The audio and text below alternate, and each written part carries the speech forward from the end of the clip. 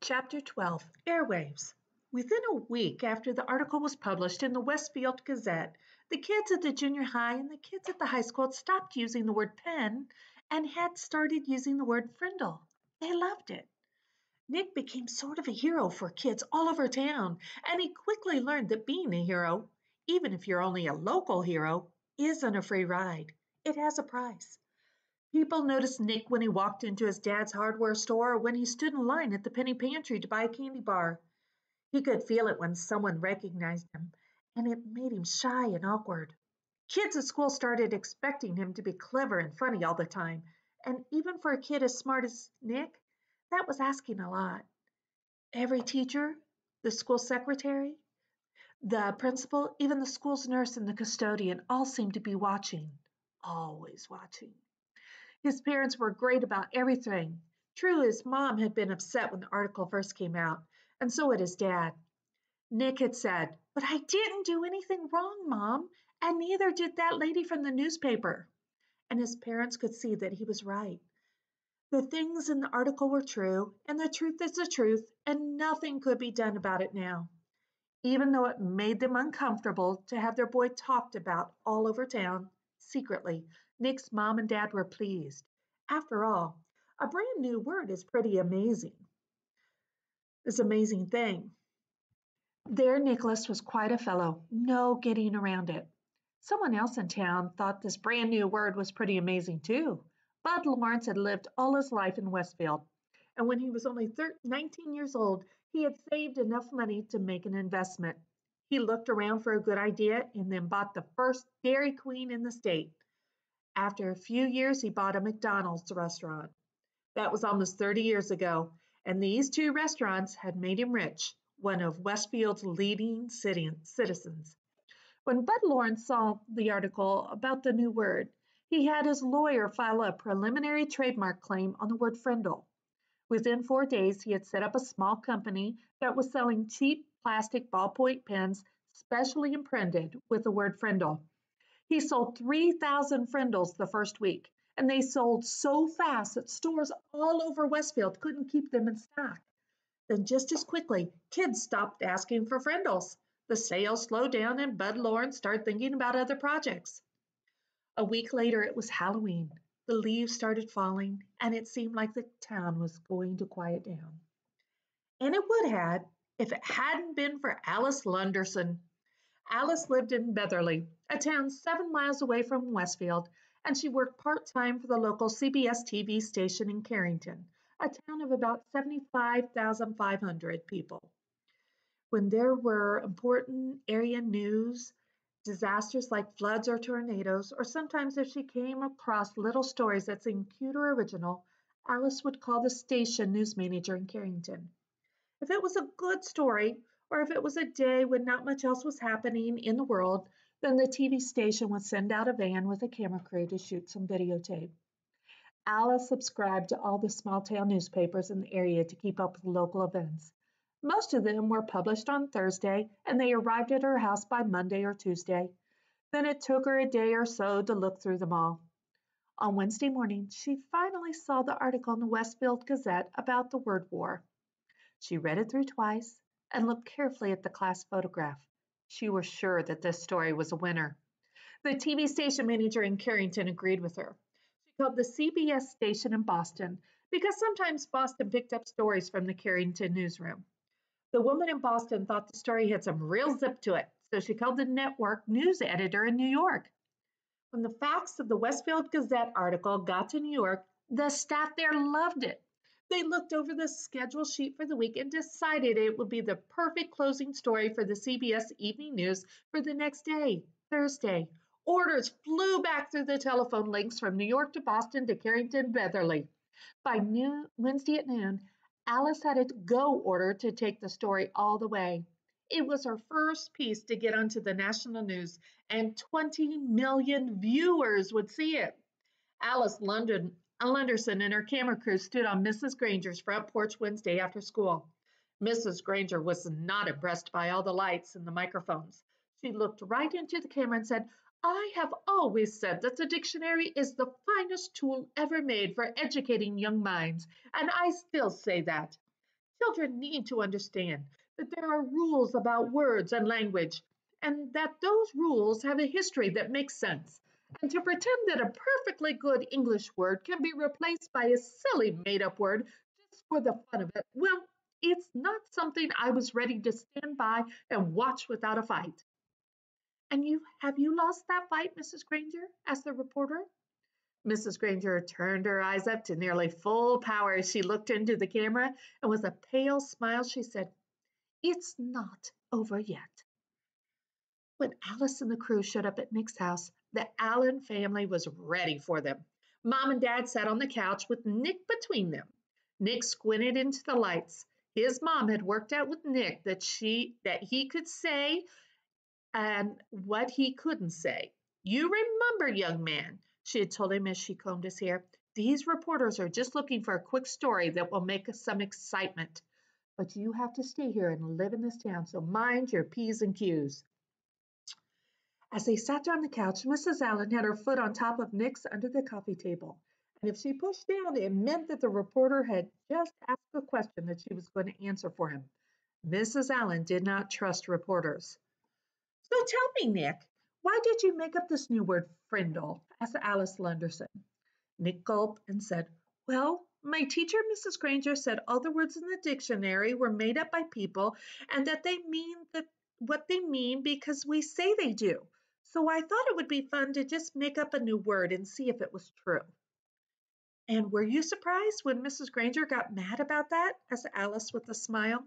There was a push on Nick's foot, and his mother said, "We never felt that Mrs. Granger got angry.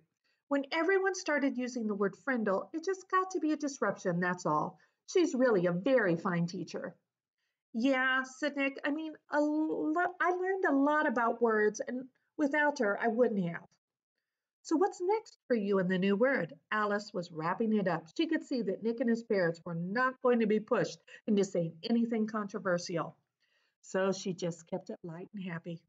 "Well," said Nick, "the funny thing is, even though I invented it, it's not my word anymore. Frindle belongs to everyone now, and I guess everyone will figure out what happens next." Alice also had a short chat with a worried looking Mrs. Chatham and a smiling Bud Lawrence, maker of the official Frindle. Then she shot her opening bet and her closing bet, and the camera crew drove back to Carrington to edit all the pieces and put them together in a 2-minute news story. The next night, when all the serious news about wars and oil prices and world food supplies had been talked about on the CBS Evening News, the anchorman looked into the camera and smiled. He said, "It is believed by many that the word quiz was made up in 1791 by a Dublin theater manager named Daly. He had bet someone that he could invent a brand new word in the English language, and he chalked up the word Quiz onto every wall and building in town. The next morning, there it was, and within a week, people all over Ireland were wondering what it could mean. And a new word had been created. Quiz is the only word in the English that was invented by one person for no particular reason.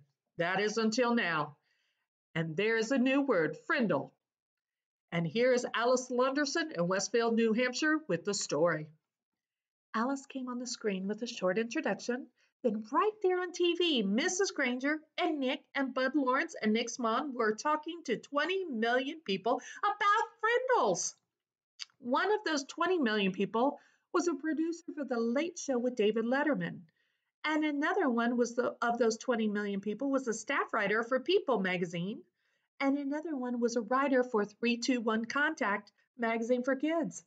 Dozens of other writers and producers and marketing people saw that story on the news, and all of them smelled a great story.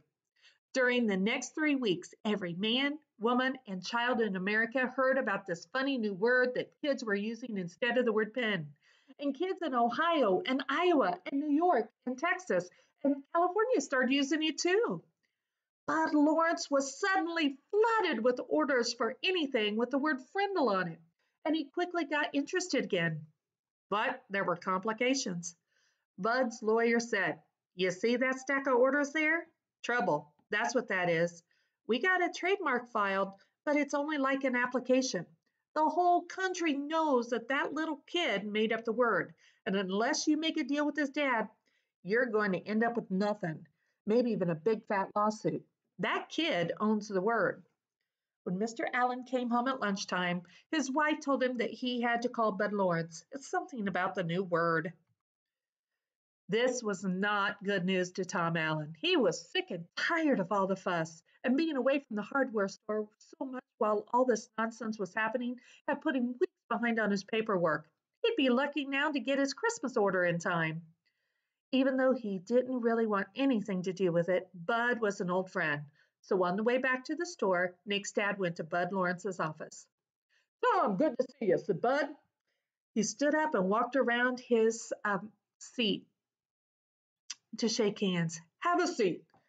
Tom sat down uneasily, and Bud pulled another chair over. Ever see Westfield so stirred up about anything in your life? You and Ginny must be pretty proud of that boy of yours. Bud couldn't remember Nick's name. Tom shifted in his chair and nodded. Yeah, he's quite something, that's for sure. But I tell you, Bud, I'm ready for all of it to die down and blow away. Too much fuss. Instantly, Bud saw how to get what he wanted. Well, Tom, I'm afraid it's not really going to go away. Looks like something started up, and people are real interested. You probably saw those bright red ballpoints around town with the word Frindle on them. That's my doing, just testing the waters. But your boy, he owns that word. I got my lawyer to apply for a trademark a few weeks back because that's just the way I am. New thing comes along, I like to be right there in the middle of it. He grinned at Tom Allen, and Tom smiled back weakly. Right now, I got a shirt printer in Massachusetts and another one in Chicago and another one in Los Angeles, making t-shirts with the word Frindle above a picture of a pen. I mean, a Frindle, of course. Each supplier has orders so far for over 20,000 shirts. Profit on every one of those is going to be $2, maybe $3. And I'm talking with some big pen and pencil companies in Hong Kong and Japan about a deal that could be worth some really big money. They've seen this Frindle thing in the media and they want to buy the rights to the trademark and make it a new line of Frindles for kids. I'm not kidding. This is a hot, hot idea. Bud guessed right. Just the thought of all this made Tom shrink back uncomfortably in his chair. It was way too much fuss. Tom, let me be direct with you. As a boy's guardian, you need to do the right thing about all this. I'd like to see where all this is going to go. I'm going to take some risks, spend some money, see what happens, but I need your permission. I need signatures on these trademark papers, and I need to strike a deal with you about permission to use that trademark. I know it seems like a big ruckus about a word, but we can't tell what's to come of it unless we take some steps. Bud pointed at the papers on his desk. That's a contract, and it's fair and honest. It gives your boy 30% of whatever profits I might make. That's a fair royalty, generous for this kind of deal. So what do you say? Make sense? Let me take care of all the fuss and see if some good doesn't come of it. All the papers and the pen were there on the desk next to Tom. He looked at Bud, then reached over, picked up the pen, and signed both copies of the trademark papers and 3 copies of the contract. I've got no reason to doubt you one bit, Bud, and I sure don't want to mess with any of this myself. Is that it? He asked, standing up. Not quite, Tom. Here. Then Bud Lawrence handed Nick's dad a check for $2,250. What's this for? That's what I owe Nick for the sale of Frindles from the first 3 weeks, explained Bud with a smile. Tom looked at the check and said, This is terrific, Bud, and I'm really glad about it because it'll sure help with Nick's college. But I wish you'd just keep this between us. If Nick knew, he'd probably stop mowing lawns, and I'd never get him to save another penny. So just between us, okay? Bud said, Sure, Tom, I understand, just between us. And they shook hands. Mr. Allen left Bud's office and walked across the street to the savings bank. He set up a trust account for Nick, and the bank manager said he could make arrangements with Mr. Lawrence so any money would be deposited automatically. That sounded good to Tom Allen. If he never heard another word about it, that would be fine. As Nick's dad walked slowly back to the hardware store, he wondered if things were ever going to be the same again in his quiet little town. Chapter 13, Ripples. But life did settle back to normal in Westfield. More leaves fell, Thanksgiving came, then the first snow, then Christmas and more snow. Fall and winter seemed to calm everything down and drive everyone into their own houses. Things were calmer at Lincoln Elementary School, too. Frindle mania was over, but that didn't mean the word was gone. Oh, no, not at all. All the kids and even some of the teachers used the new word. At first, it was on purpose. Then it became a habit. And by the middle of February, Frindle was just a word, like door or tree or hat. People in Westfield barely noticed it anymore. But in the rest of the country, things were hopping. Frindle was on the move. In hundreds of little towns and big cities from coast to coast, kids were using the new word, and parents and teachers were trying to stop it. What had happened in Westfield happened over and over and over again. But Lawrence couldn't have been happier. There were Frindle shirts and sunglasses and erasers and notebooks and paper and dozens of other items. The new line of Frindles imported from Japan were a big hit, and now there was talk of selling them in Japan and Europe as well. The checks that went into Nick's trust fund got bigger and bigger. Bud opened his own factory in Westfield to handle Frindle baseball caps, which created jobs for 22 people. And in March, the town council voted to put up a little sign on the post below the town's name along Route 302. It said, "Home of the original Frindle." And Mrs. Granger, she seemed to have given up, or perhaps she had been ordered to. No one knew. Her poster about the forbidden word had quietly disappeared from the bulletin board, and kids were not staying after school writing sentences anymore. It was business as usual, except for one thing. Everyone in fifth grade got at least one word wrong on his or her spelling test each week. Every week, the first word at the top of Mrs. Granger's list was pen. And each Friday during the spelling test, every kid spelled it Frindle. Nick was sort of a celebrity for a while. Everyone had seen him on The Late Show and on Good Morning America and two or three other TV shows. John and Chris and all his friends kept asking about what it was like to ride in a limousine. After a week or two, though, it was old news, and everyone seemed to forget it and move on. The only person who couldn't quite forget about everything was Nick.